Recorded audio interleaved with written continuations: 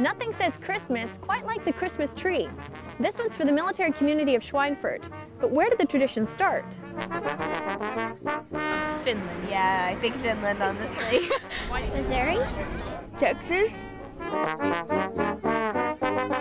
I'm guessing the United States? Australia?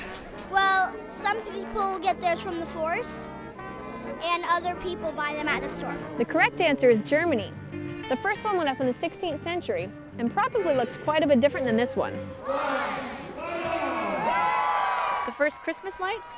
It's believed that Protestant reformer Martin Luther was the first to put candles on the tree to reflect the brilliance of the stars on a winter's night.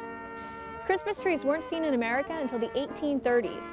Today, it's hard to imagine Christmas without one.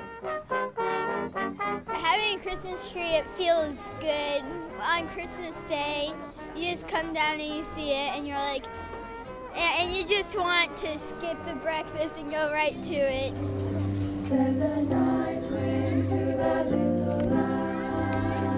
I guess it's the part when it's already up and the kids get to enjoy it when it's already finished and everything. That's the best part of it. We have a fake tree.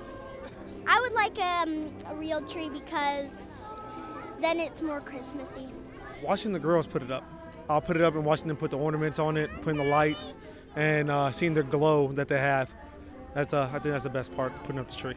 So even though the first Christmas tree didn't go up in America, we can thank Germany for a tradition we share now. In Schweinfurt, Germany, I'm Army Sergeant Rebecca Schwab.